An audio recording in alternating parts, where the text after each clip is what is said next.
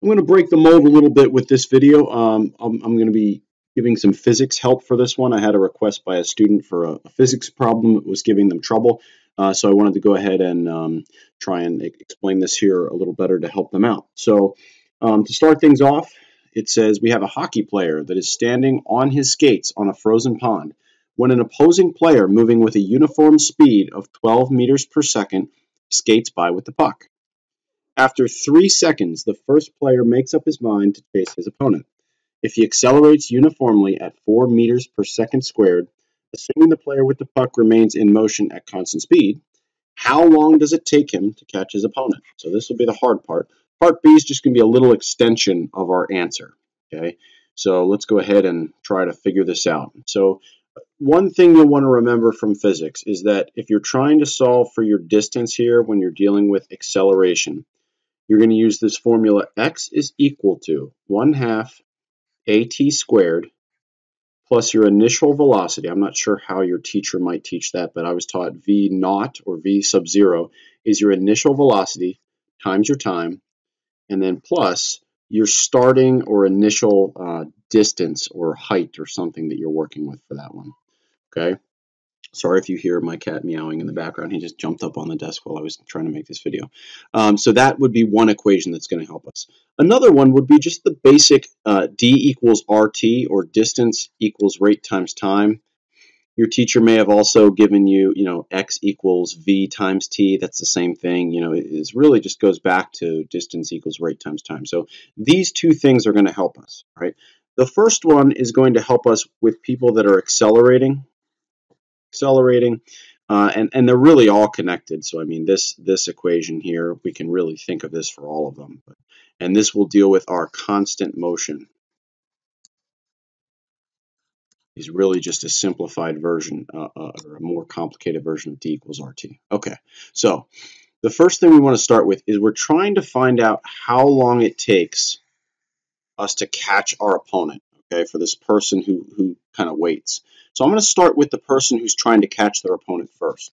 A few things to note here. We know that their acceleration is 4.0 meters per second squared. We know that their initial velocity, or v sub 0, is equal to nothing. They started out stopping, so their v sub 0 is going to be 0. So when we plug this in, this should all just cancel. And they didn't really start with any, starting distance here. So we can basically cancel these two parts of the problem out. So all we're going to have here is that the distance, and I'll change this x here to just d for distance, capital D. Our distance is going to equal 1/2, our acceleration is 4, t squared. And I'm not even going to put the plus other stuff because those are just going to be zeros here. They're just going to cancel out. So let me erase that. Plus 0 times t plus 0. That takes care of our accelerating person. We can make this look a little nicer by making this 2t squared. Okay? This is our accelerating person, the chaser. Maybe we'll call them the chaser for this one. So this is the chaser. Okay? Now the person who's being chased, or the runner, maybe we'll refer to them as, or the skater, this person is traveling at a constant speed. So I'm actually going to, again, you could think of this using d equals rt, but to try and keep everything connected, I'm still going to use this formula here. If this person is moving at a constant speed, we know that their acceleration is going to be 0. Okay, they're not going anywhere. All right, they're not accelerating anywhere. They're just going at a constant speed. Their initial velocity, they told us, was 12 meters per second. So that's going to be in there. Okay, and we're not really worried about, again, a starting distance or something that, is giving this person any sort of head start. The only tricky thing here is that our time for this one is going to be a little bit different. So the time on this one is going to be, and let me not just put t, but our time is going to be equal to, since we're solving for this person, I kept them as t, so when I get t equals something, it's going to be my answer. But our time for this one is going to be whatever the time of the chaser is, plus they get an extra 3-second head start. So whatever the time of this person is going to be the time of the chaser plus an additional 3 seconds head start. Okay, so the time will be a little bit different. You could, another way to do this is you could write this time as t, so you could have the chaser's, or or excuse me, the skater's time as t, and then plug in t minus 3 for this formula. It's just a little trickier. You got to square t minus 3, and then you have to FOIL all that out. You can do it that way. And when you get your answer, too, you still would have to subtract 3 seconds because this is the time you're solving for. So to make it easier, I'm making this one chaser's time t, and I'm making the time of the runner, or the person that's running away or skating away, t plus 3. Okay? And then we'll get our other formula here that for our skater, we'll call them. They're both skaters, but this one's running away. So the skater and the chaser. The skater, their equation should look like, again, if I plug in a 0 for A, all this stuff right here in the formula is just going to cancel. The only part that I need is right here, this V sub 0 t. So we're going to make this 12d is equal to 12t. Now, again, though, I need to give them a 3-second head start. So 12 times t plus 3 in parentheses. Right? And now we're actually pretty much set up to go. So here and here. Now, what we have here is that when the distance, if you can imagine that these two people, and I'm trying to draw, I'm not a very good drawer here, so bear with me. As this person chases the other person, you know, at one point they might be this far apart, at another point they might be this far apart, at one point they might be this far apart. When their distances, though, are equal, so when the d's are the same, that's going to be when this person has traveled the same distance as this person, they're going to be at the same spot, and he's caught the other person. So what I want to do is set these two d's, or these two equations, equal to each other. Okay, so I'm going to flip to the next page to do that. We've got 12t plus 3. Oops, change the pen mode. So 12 times t plus 3. And then I'll flip back here. So that was the skater, is equal to 12t squared. Or, sorry, it was 12, I think it was 2. 2t squared, thank you. Now we just have to solve this like a quadratic equation. So I'm going to want to distribute the 12 here first. That'll give me 12t plus 36 is equal to 2t squared. And now I have to get everything equal to 0. And if I can factor it, that would be nice. But this might be one I have to use the quadratic formula on. So let's subtract the 12t over here. And let's subtract the 36 over here. So I'm trying to get everything equal to 0. So this would give me 0 equals 2t squared minus 12t minus 36. I'm even going to take another step just to make my work a little bit nicer.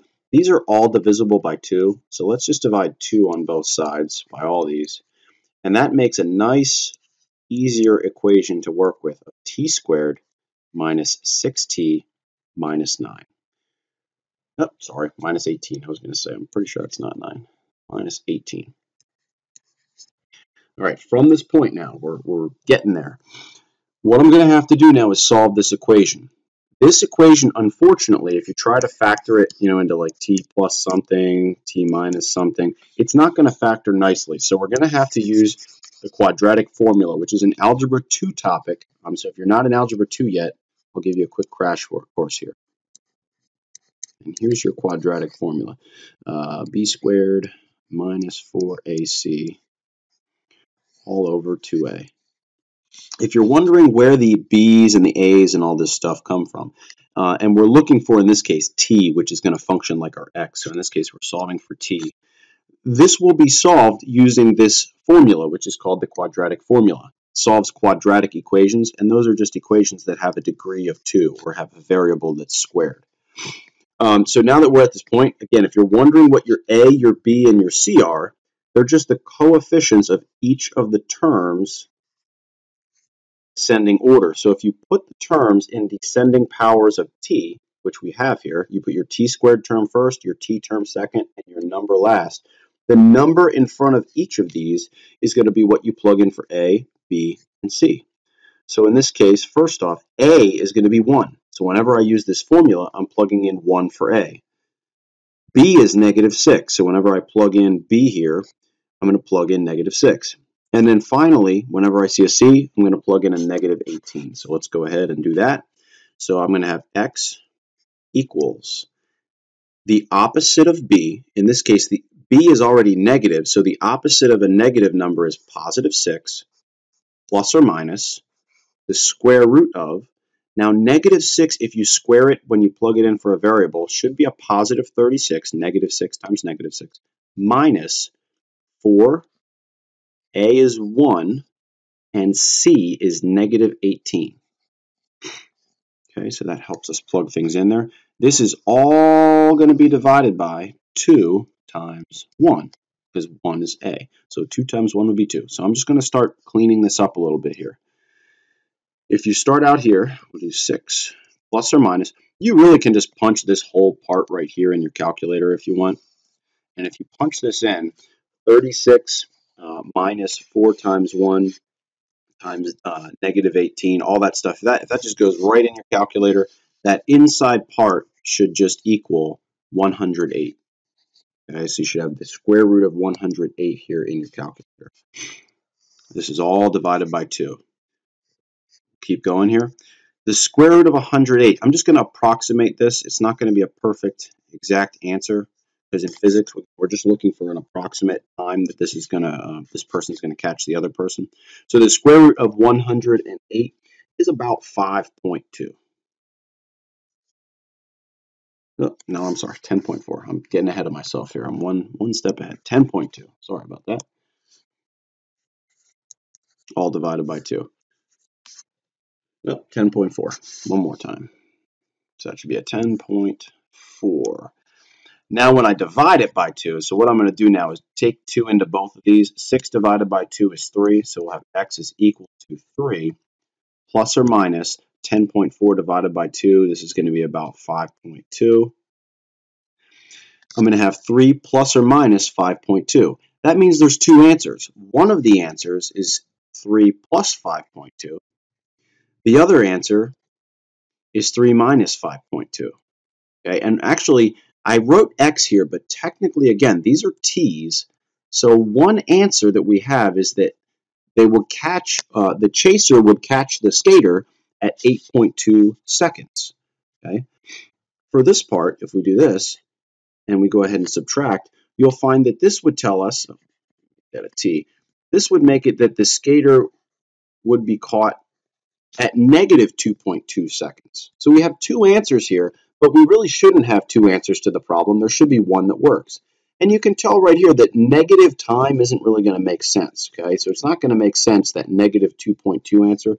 The only one that's going to make sense here is that 8.2 seconds. Okay, so we've just answered part A, that it takes 8.2 seconds for the chaser to catch the skater. Okay, now let's go ahead and answer the final question, and I need to free up a little bit of space here to do that. I'm starting to run out of room. Key with that was that we had to get everything equal to 0 and then use the quadratic formula. We had to plug in A, B, and C for each of those different numbers. All right, so now that I have this, from the previous slide, we had these 2 equations. We had one for the skater and one for the chaser. Okay, we had this d equals 2t squared, so our chaser equation was d equals 2t squared. And we had this equation for the skater, that d was equal to 12 times t plus 3. Okay, we're trying to find the distance that they traveled. Well, all we have to do is plug in our 8.2 for t. It doesn't even matter which one we plug these into. We should get the same answer in both ones. So if I'm solving for the distance now, we'll just plug it in. We'll get 8.2 squared. And if you take that whole thing in there, if you take the 2 times the 8.2 squared, you should be coming up with about, and this is a rounded answer, so I technically probably should have stored answers in my calculator, but for the purpose of this, you'll get the point. I'll get that d is equal to 134.48 meters. Those are the units we're working in here. So that's the answer to the problem. Just to show you that these will be identical, we could also do 12 times 8.2 plus 3, which is going to give us, if we punch this all in the calculator, 134 meters.